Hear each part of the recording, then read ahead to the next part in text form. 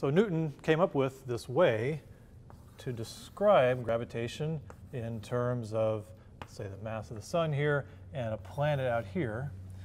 A way to describe that force, gmm over r squared, and how that force is the same as the force we feel under the surface. That was all wonderful, but what bothered Newton and other scientists at the time is how does that work? Right? The two things aren't touching each other. They're very far apart from each other. There's nothing in between. There's no strings pushing.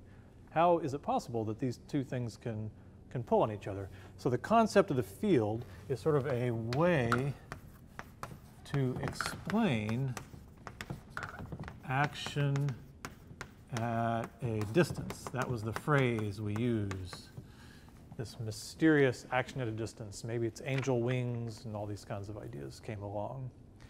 So really, the idea of a field explaining it isn't really from Newton.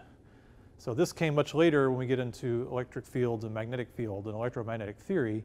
And it was really, I would say, it was Faraday who sort of came up with the concept, and it was Maxwell who really wrote it in a formalism that was really perfect.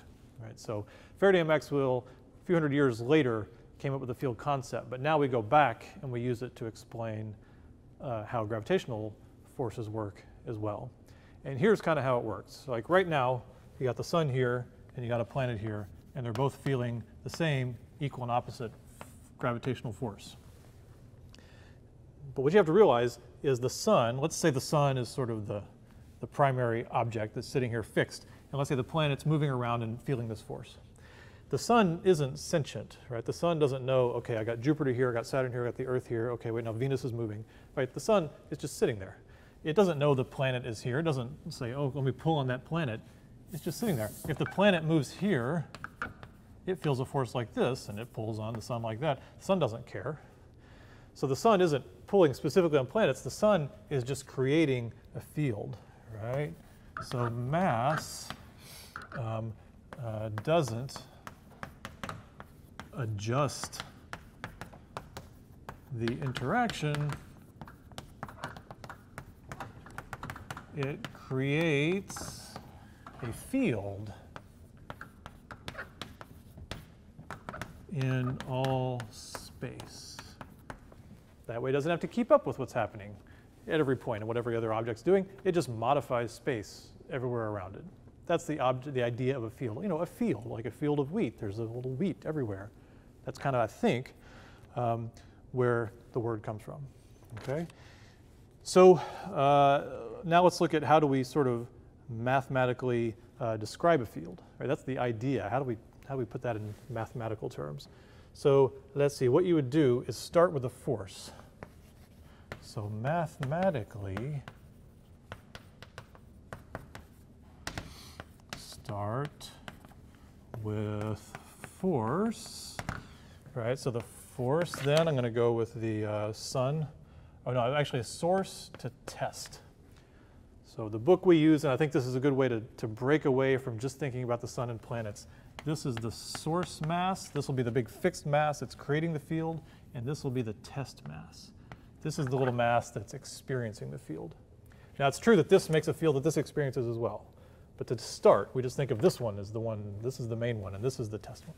So the force that the source mass creates on the test mass looks like this, minus big G, mass of the source mass, the test mass, the separation between them, and then the unit vector from source to test. Right? That was the formula that we used. It's Newton's formula. So to turn this into a field, you can't really say the field needs to be something independent of everything else, independent of what the mass is, where it is. It's just something in space. So to do that, so to make it independent, make the field independent of m test, what would we do? Well, there's an m test right there. Just divide by m test. So we say the field really is the force that the source creates on the source mass creates on the test mass divided by the magnitude of the test mass in kilograms. If we do that, it's the same thing. It's just missing that term.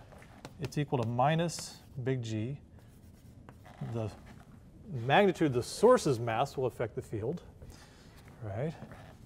The field will depend on how far away you are, r squared.